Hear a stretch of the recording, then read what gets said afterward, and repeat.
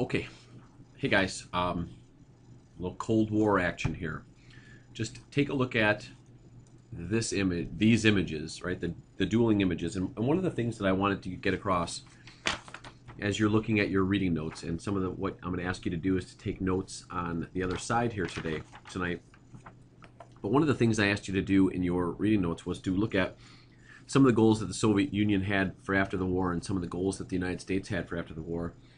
And what I really was hoping that you get out of that is that they're conflicting goals, and these two drawings, I think, depict the way that each side was seeing the other. The bear represents the Soviet Union, and obviously Uncle Sam represents the United States.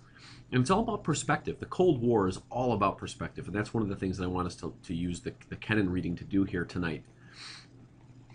The perspective from the Soviet Union is that the United States is an aggressor, and the United States is looking to limit and destroy the Soviet Union's way of life by focusing on an anti-communist stance, whereas the United States views communism as the real threat to the world. They make some comparisons to what Hitler had done to what Stalin was doing in Eastern Europe after World War II. And so these images, I think, are really great for me at emphasizing a lot of the things that you probably wrote down in the top two columns of your reading notes for tonight. My goal for this video is that by the end of the video, you can identify the logic behind early American policy regarding communism and the Soviet Union. And this is probably a good place to say this. When I say communism and the Soviet Union, you could think of communism as one thing because there are going to be communist countries other than the Soviet Union, and then the Soviet Union is something else. But I'm telling you that for most of the Cold War, we have a very difficult time separating it. We think that any movement of communism is being led by and centered in the Soviet Union, even though that's not always right. And so what I want to do right now is I'm going to ask you to pause the video here a couple of times. But what I want to do right now is I want you to take out the Kennan reading, and I want you to focus on a couple of specific parts of the Kennan reading. And so, you have the Kennan reading out, and here's what I'm going to ask you to do on the right-hand side of your notes is I want you to choose just one of the sections, okay, 1, 2, 3, or 4, and hopefully we'll end up with a nice split among people that chose 1, 2, 3, or 4. And what I want you to do is I want you to pause the video, and I want you to just read that one section. And if you read it in class today, great. Go back over just one of the sections. And I want you to then just take some notes on the highlights. And here is the directive that I want you to take with the highlights. And that is, how do you see Kennan revealing how we should understand the Soviet Union, or what he knows already about the Soviet Union, and how maybe that should guide the decisions that the United States will make regarding its policy towards this country that it's now viewing as public enemy number one after Hitler is gone and Nazi Germany is gone and the Japanese have been defeated. This now becomes public enemy number one to democracy and to the United States. So take a minute here, pause the video, and just jot down some notes on one of the 4 sections. You choose. Okay. Hopefully you paused and that okay makes sense because you're starting it again. If you just let it play through, then that okay, it probably seemed forced and fake, which it felt as I did it. The next thing that I want to talk about and that I want you to think about is the speech that you have in your textbook. And I'll see if this works. Berlin, Prague, Vienna, Budapest, Belgrade, Bucharest, and Sofia. All these famous cities and the populations around them lie in what I must call the Soviet sphere.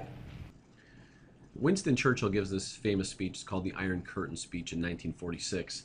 And the question that I have here at the top of this slide is, why does the post-war devastation of Europe matter to the United States? And this is where what you just wrote down about Kennan might differ with what our policy is actually going to become. Because what Kennan is focused on is, how does the United States match up with the Soviet Union? How big of a threat is the Soviet Union? What becomes a stark reality, and I think that the Iron the Iron Curtain speech kind of reveals is that the rest of Europe is war-torn. So if I flip to this map right here, right, the red line that I've drawn on here represents the Iron Curtain. Behind this line is the Soviet sphere of influence. But what we have to be aware of is that over here, right, in Western Europe, let me see if I can't zoom in a little bit on that for you.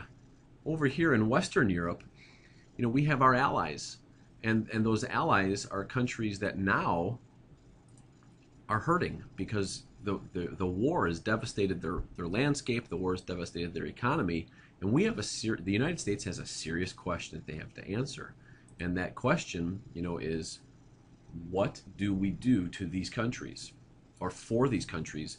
Because if we don't do something for them, maybe the communists will. And if the communists do, does that give them an inroad to some of these countries? And our worst fear would be, of course, that this part of the world, which we have just saved to make safe for democracy from the Nazis, now could become susceptible to communist expansion. For the United States, that can't happen. Right? That is not something that we can allow to be possible. So the first flare-up, right? The first flare-up in the Cold War actually happens down here in Greece and Turkey. Oh, that wasn't the shape I wanted it to be. Let's see if this works. There we go. Happens down here in Greece and Turkey. And our response, right? Our response was, which is now known as the Truman Doctrine, was to take cash, money, and aid and food and whatever resources the people needed the most in those countries and get it to them. So, for example, in Greece and Turkey in 1946, early 1947, the United States responds to an encroaching communist threat by giving them $400 million in aid. We expand this, right? We expand this when the United States starts to assess all of Europe. And these images, I can show them to you in class on Wednesday at the beginning, but they are just, all of them just show before and after what the European landscape looked like before and after the war. And we have all these downtrodden people. We have people that are out of homes, out of jobs, no economy to speak of, no food, and they need help. And one fear that the Americans have is that if Western Europe falls susceptible to the Soviets, that we could be dealing with an entirely communist Europe. And if that was the case, and Moscow was the center of this global empire based on communism, now we're outnumbered again. And so we decided, and the Truman Doctrine was the first step in this, but then the second step was, it's called the Marshall Plan. We decided that it was imperative for our safety and our security to get involved in Europe and to get those countries that were our allies propped up so that they could be successful. We invest $13 billion, and I know that you guys know the difference between $1 million and $1 billion because we talked about it when we were talking about the Depression. That's a significant amount of money. And we invest $13 billion to try to prop up Western Europe so that they would not be susceptible to communists.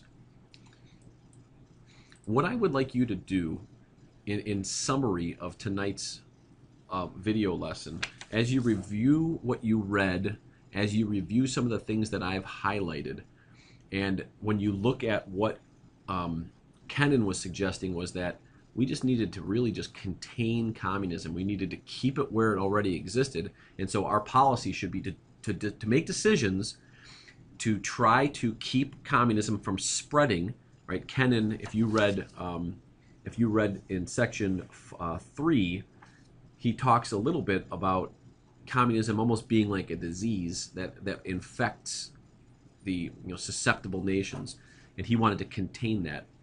So, excuse me, I'd like you to put all of this together, and you could shut off the video and do this, but in that bottom section, I'd like you to, here's the puzzle I'm giving you: Iron Curtain, Truman Doctrine, Containment, and Marshall Plan.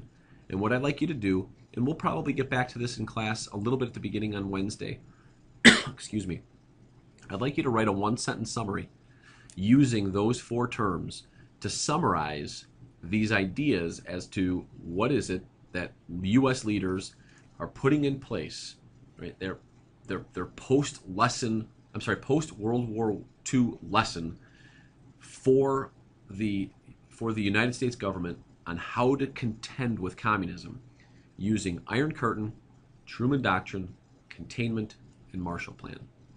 I will see you guys in class tomorrow in the library.